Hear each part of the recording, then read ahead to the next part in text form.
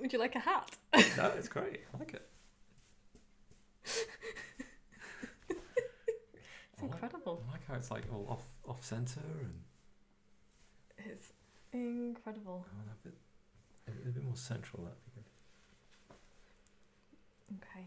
Do you like some lipstick? Would that help? Right, anyway.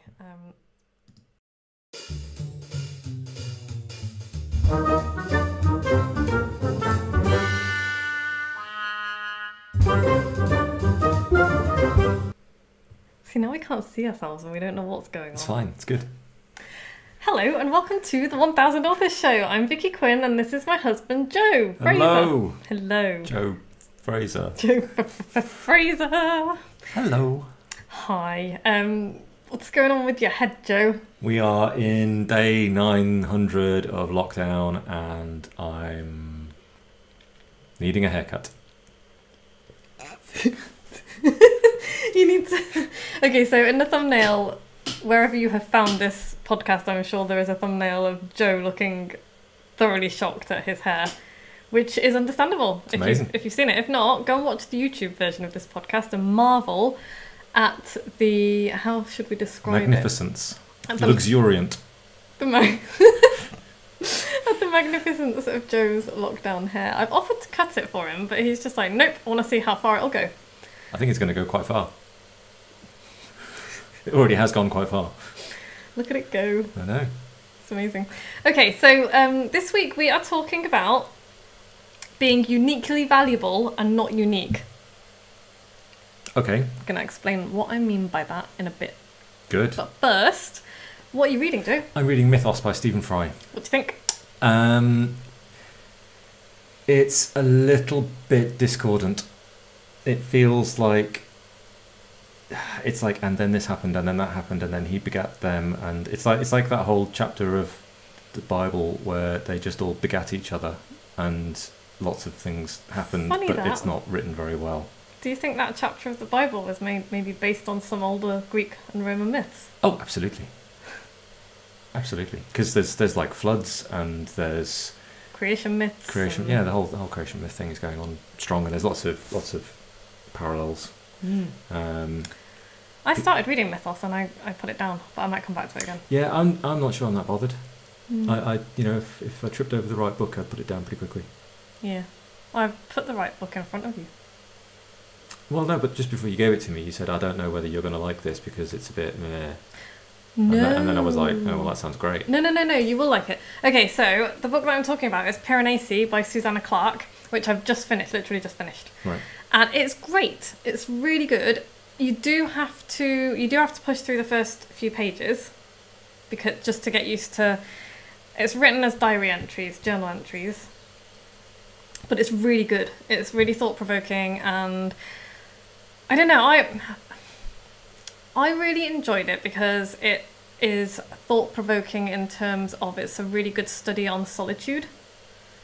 Right. And it's a really fantastic example of world building. It's just built this beautiful visual world, and it's kind of a mystery story as well, all rolled up. Okay. I think it's great. I think you'll enjoy it. All right. I loved it. You seem to be picking up a lot of books with quirky writing styles at the moment. What's going on there? Don't know. I'm just like asking for recommendations and then taking them. Okay. Yeah. Because I've just finished Piranesi, I'm just starting The Truth by Terry Pratchett for I think this is only the second reading of The Truth actually. Okay. I don't think I've read The Truth at all. Oh, it's great. It's about the Discworld's first newspaper and media manipulation and propaganda and all that kind of thing, which I have a big bee in my bonnet about at the moment. Okay. We're not going to talk about that this week. We'll talk about it when I have coherented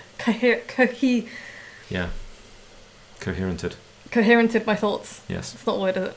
No. Okay. But you know what I mean, though. Yeah. And my non-fiction book that I'm reading is The Subtle Art of Not Giving a Fuck by Mark Manson. Okay. Which is great, and I think you'll enjoy that as well. That is this month's Bookaholics Anonymous book. It's an easy read, and it's good. Actually, one thing I will say about it is, like, I have no problem with swearing, as you know. I like to drop the odd fuck bomb. But the first few pages of The Subtle Art of Not Giving a Fuck had an awful high fuck count. Right.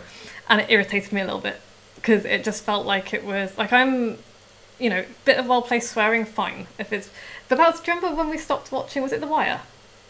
Because yes. I just found the level of swearing distracting. It was like it's like it was deliberately put there to be provocative instead of just being part of the yeah.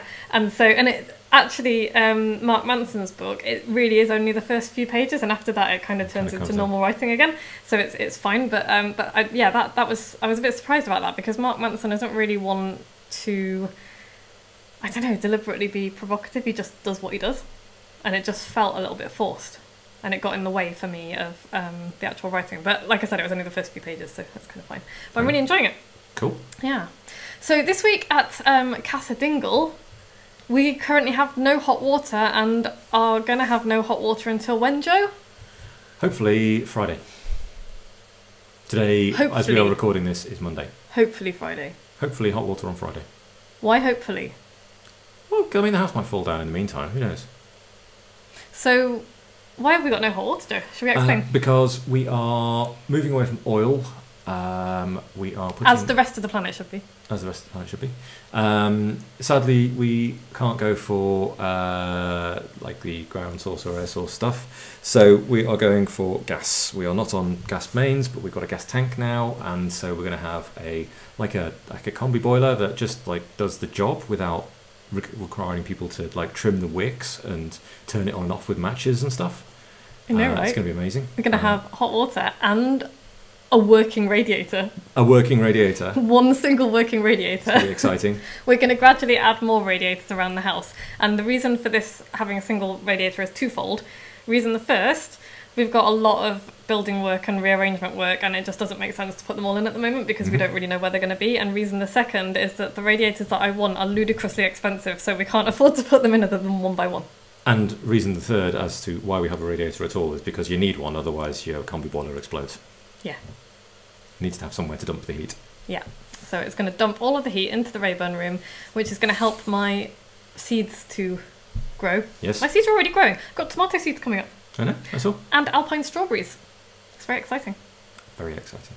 It's very exciting. But yes, at the moment there's a couple of plumbers walking around and pulling bits of pipe out of the house and generally smashing things around and climbing around in attics whilst looking dubiously at the thing they're crawling around on. Going, do you think this will hold? I'm like, I don't know. Make your own risk assessment. You have insurance and risk assessment forms, presumably. That is up to you. I am not recommending anything. Yeah. Yeah, did they actually ask if is it safe to walk around on? They were like, have you been on top of this? And I was like, nope. We've kind of stuck our torsos through and like, lain around on it and haven't fallen through, but that's just us. Yeah, I mean, it's timber work in this house. Ceilings and floors. Held up by... spiderwebs and hope. Definitely a lot of hope. And quite a lot of... there's a lot of woodworm tunnels. Quite a lot of the timber is just kind of what's left behind after the woodworm have eaten everything they want. Woodworm poo. Anyway, shall we crack on with the Probably episode? Should. People aren't here to talk about... well, to hear about the dingle, really, are they? No. Well, mostly we did books. Yeah. That's fine. So... be uniquely valuable, Joe, not unique. Okay. End of story. That's the podcast. Yeah. So, do you want to know what that means? Okay. So the reason I got thinking about this is because people will give me a lot of different reasons as to why they haven't yet written their book or as to why they, quote marks, can't write their book. Yes. And they all pretty much boil down to one thing. And that one thing is to do with just... confidence and the the voices inside your head and all the rest of it. And one of the ways in which that manifests itself is that we have this idea that our books need to be unique, like truly unique, and that idea holds us back from writing our books. It held me back from writing my first book because I was like a copywriter and marketer at the time, and I remember people saying, "Oh, write a book," and I was like, the world does not need another book on marketing. Yeah, there's loads of them. Yeah, which it absolutely didn't. There are more than enough books on marketing out there. A lot of them are really shit and boring. There's a lot of really great ones as well. And so I was just like, ugh, why would I do that? And then I pulled my head out my butt and realised that I didn't have to write just another book on marketing. It wasn't meant to be a textbook. It was meant to be my experience of things. And actually, I think the book that I wrote was really useful because I wrote it as somebody who was really new to business and marketing, and it was just from my point of view. And which book was this? This was Business for Superheroes, available on Amazon. Nice. And at some good bookshops. And my website. But yeah, and so that was my take on things, and I did not then and do not now pretend that was, you know, even necessarily a great book on marketing, but it was my take on what it was like to start and market my business as a newbie. And from that point of view, it was really useful for people.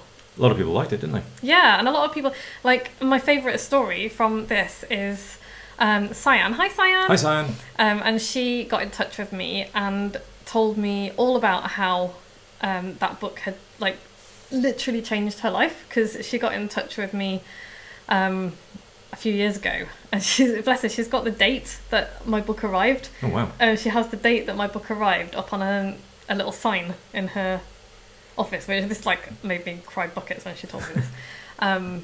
But yeah, and I remember her writing to me and telling me just that she was running her business, and you know, she didn't have any money and couldn't afford to buy the book, and I was like, give me your address and I'll send you the book. And I sent her the book, and a little later I got another message from her saying, we're going to have the best Christmas in years because I've read your book and I'm doing the work. And a little bit after that, she was like, I want to join your group because I can now afford it.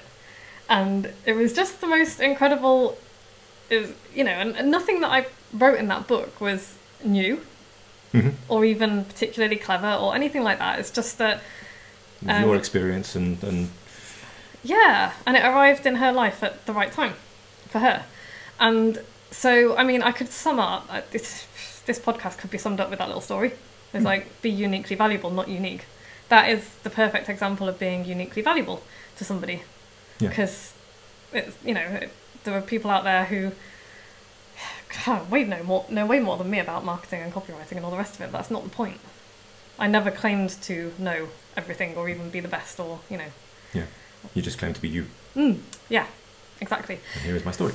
Yeah, and so I'm really glad I wrote that book. And then it happened again, the whole, you know, oh, I need to be unique. It happened again when I wrote my second book as well. How the hell do you write a book? Because I had the same thought, you know, it's not a unique idea. There's a bunch of people who've written books about how to write a book, how to write a business book, all the rest of it.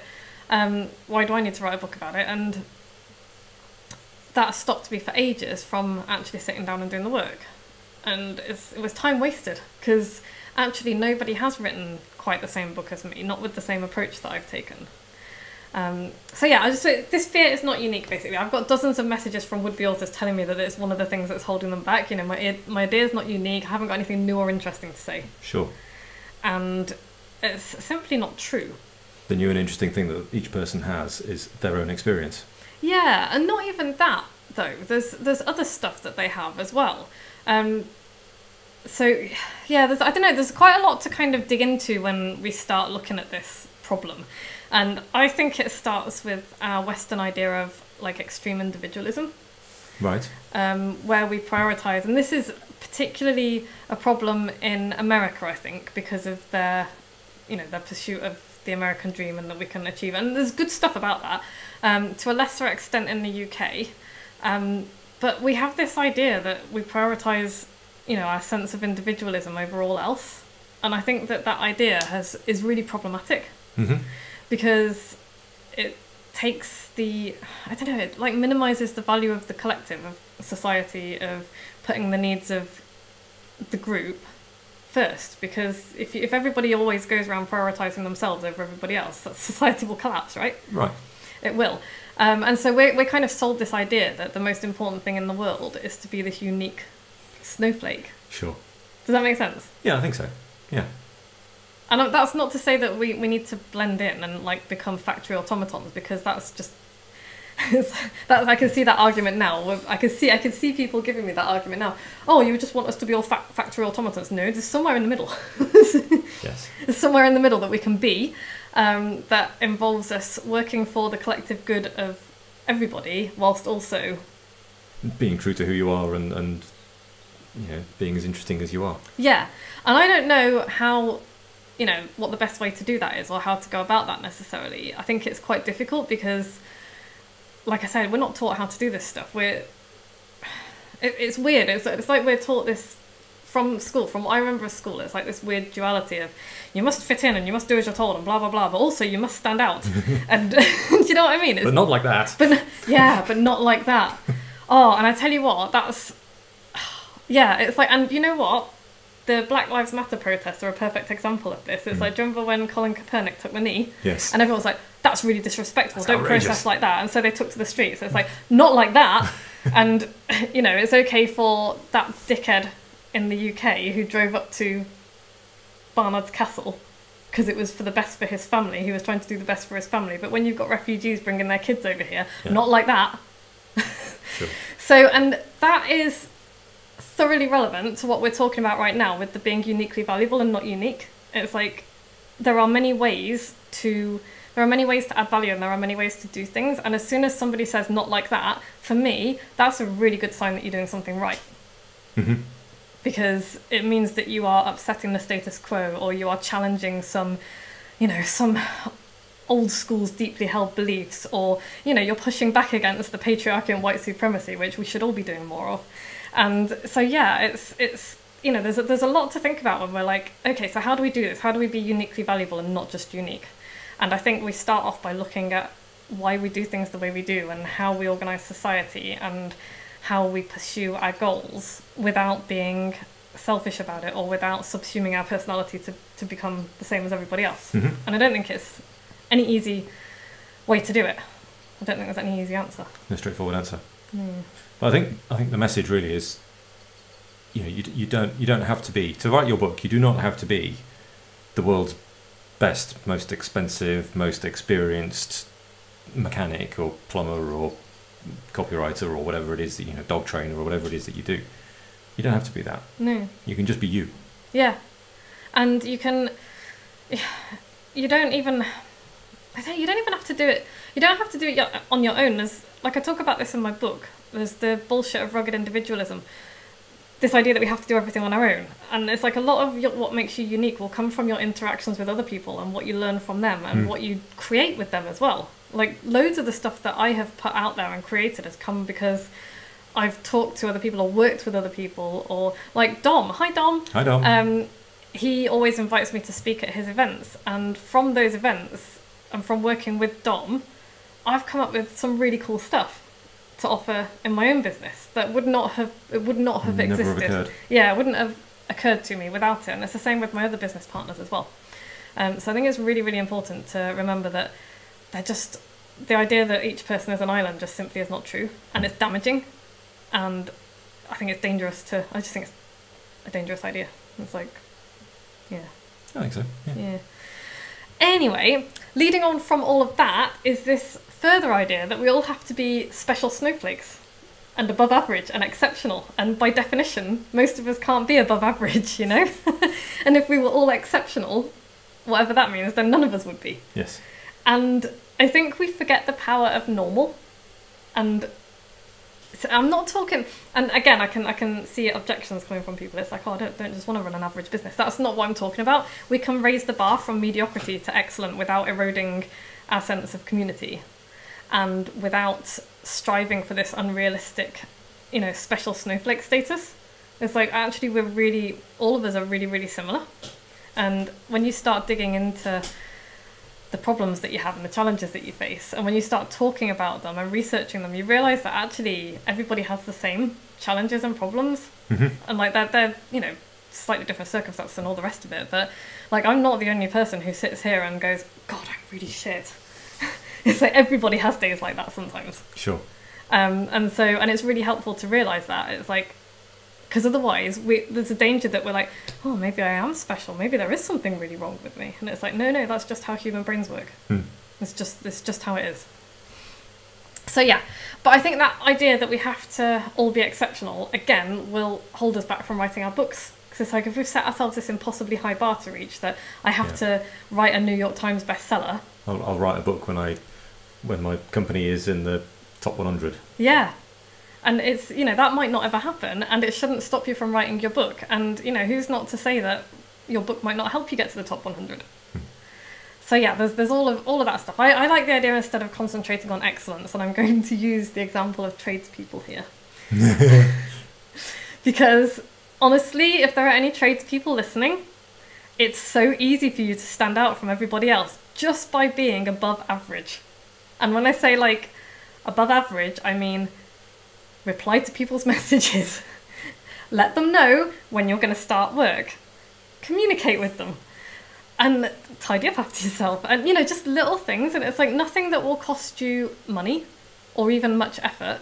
But you know, even saying that sounds ludicrous. It's like, what, you mean actually communicating with people will make me stand out above everybody else? Yeah, it will. Because there seems to be this idea in the trades that that's just the way things are done. Therefore, you just might not turn up that day. Yeah. Or you might start late or leave early or spend half the day disappearing in your van somewhere. Yeah. And you might be in the trades and listening to this and thinking, well, I don't do any of that stuff. And I'm like, great, you're awesome. You probably are doing super well. And if you're not, then you need to put your prices up, because I personally will pay a premium for tradesmen who just do what they say they're going to do when they say they're going to do it, and don't leave a mess. And yeah, that's literally all you have to do. And I'm kind of picking on the trades because it's an easy one to pick on, but there are other industries as well where the bar is so low. Like the bar of service is so low that, do you remember when we had our solicitor for the house and he got it done within like 30 days? And all he did was do his job. Yes. But for us, that was like, oh my God, you're amazing. And that just shows how low the bar for... we're expecting delays, we're expecting things to get missed, we're expecting them not to answer their emails or to lose stuff or to just not communicate with the other solicitors. For deadlines to go sailing by. Yeah. And so for him to just do all the things that he was supposed to do when he did it, when he said he would do it, for us was like, wow. And it's like, it shouldn't be that way, but it is. Yeah. And so yeah, even just by talking about that kind of thing, you know, maybe write a book about that. If you want to be a disruptor in your industry, and particularly in something like financial services or the legal profession, where the bar really is low, because traditionally as well, that was, you know, it's a very kind of snooty business where like, oh, I've had all of this education and, you know, we're not to be argued with. And it's like, it's difficult to argue with solicitors and financial experts because they do have this knowledge that we don't. And so, you know, if you want to be a disruptor in your industry, write a book about how that is bullshit and you want to change it. And you will absolutely 100% upset 90% of your peers in that industry, but fuck them, because they're not the ones who are paying you. So, you know, that's one idea for you. Anyway, back to unique. So when we talk about the idea of a unique idea, I mean in the sense of inventing something completely new. And I think that's what people are thinking, you know, I need my book to be about a completely new idea. And most of us just aren't going to do that. And that stops us from writing our books. And it's a lot of pressure as well, right? Yeah, for sure. And not within the scope of what most people can do. No, it's not.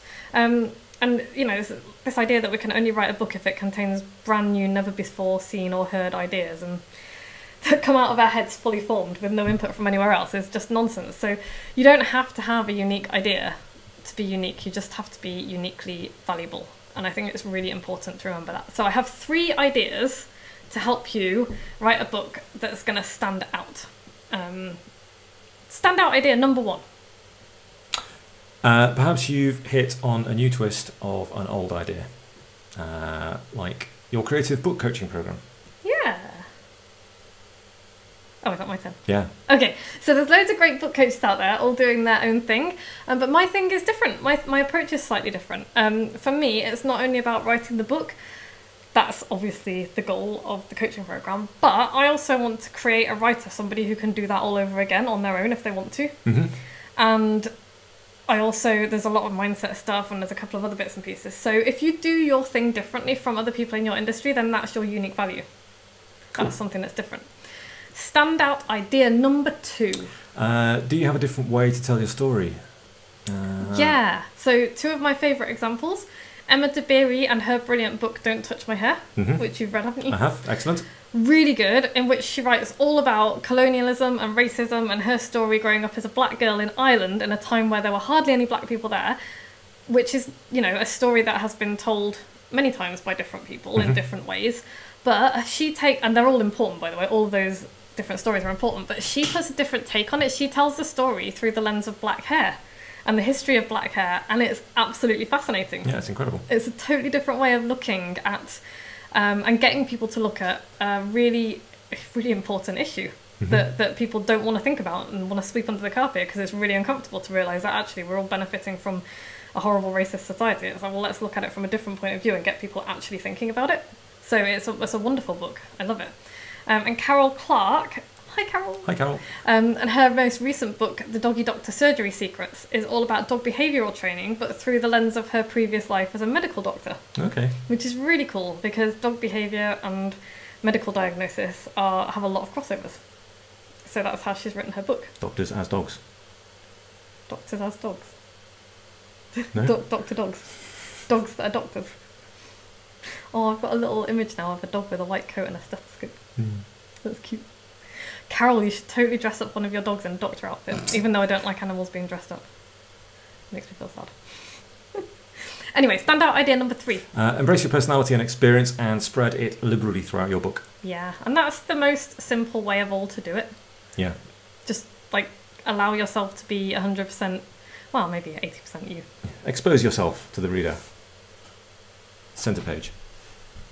No, don't do that. Don't do that. I mean, well, I don't know. It depends what kind of book you're writing, I suppose. Anyway. But it's your thoughts, your personality. Allow your story to come through the book. Yeah, and by the way, one of the massive benefits of working with a book coach, whether it's me or somebody else, is that they will be able to help you decide what's appropriate, because that is a legit worry that people have, is like, well, how much information is too much information, and I don't want to air my dirty laundry and all the rest of it. And a good book coach will help you to figure that out. They will help you to, craft your messaging so that it doesn't, because quite often, first drafts that I see, and we'll do a whole episode on this at some point, are either really flat and dry, or they're superly overly emotional and ranty, right? They're kind of one or the other. And so a good book coach will help you to moisten the dry one by putting appropriate levels of feeling into it, and they will help you to just calm the overly emotional ranty bits that you're like, then maybe there's a better way to say this, and maybe that's not quite how you want to come across. So yeah, if you're worried about the whole putting your personality into a book and overdoing it, then at the very least get beta readers who are not necessarily your best friends to have a read. But that's where a book coach will be really, really valuable to you, is helping to get that message right. So yeah, there are really very few truly unique ideas out there in the world, and even those that are, they stand on the shoulders of previous ideas. So let yourself off the hook, take the pressure off. What's the takeaway, Joe? Stop trying to be unique. Start being uniquely valuable. Yes. It starts with you, the writer. Were you trying to read that without looking at what you were reading? Well, I was trying to read that without actually reading it. I was trying to paraphrase it. It's true though. The takeaway is just stop trying to be unique and start being uniquely valuable. And there is, I hope you now realise, a difference. Once again, I have not prepared the book that I wanted to share because it's up on the shelf, so I'm going to do that next week, and I'm just going to pick up the one that is down here underneath my new Remarkable tablet. Finally showed up. Yay! And it's Word Glue by Louise Karsh. Hi Louise. I would love it if she was actually listening to this. So Louise Karsh works with Seth Godin, and she's got this book, and it's 88 Australian dollars, which is much less in pounds because their exchange rate is balls. Good for us, not so for them. And it is right, you open the book. Well, it's Word Glue, find your $1 million brand name. You open it up and it says, hi, your brand name has 2 seconds to stick. Time's up, let's go. Which is a really great first thing. And it's a load of exercises about how to come up with brand names, names for your business, names for your products, names for your services. Cool. I'm currently working through it because I'm terrible at naming my shit, and I want to come up with some good names for my creative book coaching program and some of my other services too. Cool. So if anyone has, by the way, if anyone has any amazing ideas as to what to call my book coaching program or my one-off ideation sessions. Answers on a postcard to the usual address. And there will be, if I pick one of them, there'll absolutely be prizes in it for you. So yeah. Cool. Coming up next week, we're going to be talking about how to write the right book for you. Mm-hmm. And I have, speaking of book coaching, 3 spots open for my 6-month creative book coaching program at the moment. If you want to join me, you can apply at moxiebooks.co.uk/creative-book-coaching. Link is in the show notes. Continuing my tradition of ridiculous URLs. Terrible URLs. But yes, 3 spots on my creative book coaching course. Cool. 6 months, blank page to published. Oof. Yeah. Getting it done. Getting it done. So if you're interested in that, moxiebooks.co.uk/creative-book-coaching, or drop me an email, vicky@vickyfraser.com, and I will send you a link to the application form. I also have my audiobook is out. Yeah, you can find it on Audible. It's called That's What She Said. It now has 29 ratings and a bunch of nice comments. Cool. The person who left me 2 stars still hasn't left me a review, so I don't know. I'm assuming that they hit the 2-star button by accident. And if you've listened to every episode of this, email me with your postal address and I will send you a special silly gift. Nice. If you'd like this podcast, go to iTunes and subscribe. It can help us climb the rankings, or go to Stitcher or wherever you subscribe. Leave us a review, 5 stars. It'll help people find us and hopefully laugh and learn something. Yeah. And if you know somebody who will enjoy this nonsense, send them to moxiebooks.co.uk/podcast. Nice. Thanks, Joe. No worries. Thanks for listening, listeners. It's lovely to share this time with you, as always. Now go and write your book. We'll be back same time next week. Bye. Bye.